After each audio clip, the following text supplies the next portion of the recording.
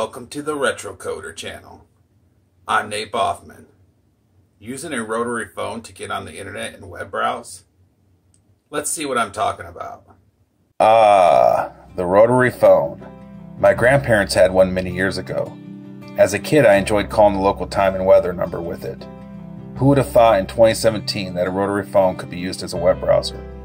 Students from the Copenhagen Institute of Interaction Design have hacked a vintage telephone to create a screen-free web browser experience. Here's how it works. The user literally dials up a website. Instead of typing in an address, the user will dial the website's 12-digit IP address. The phone is accompanied with a yellow phone book which lists the website's 12-digit addresses. Once the website has been dialed, an electronic voice will read the content to the user.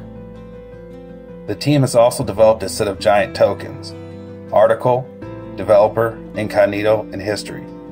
They are activated by unscrewing the phone's receiver's microphone cap and placing it inside. The students showed the phone at the university and displayed it at the city's Langley Harbor. I hope you enjoyed rotary phones as much as I do.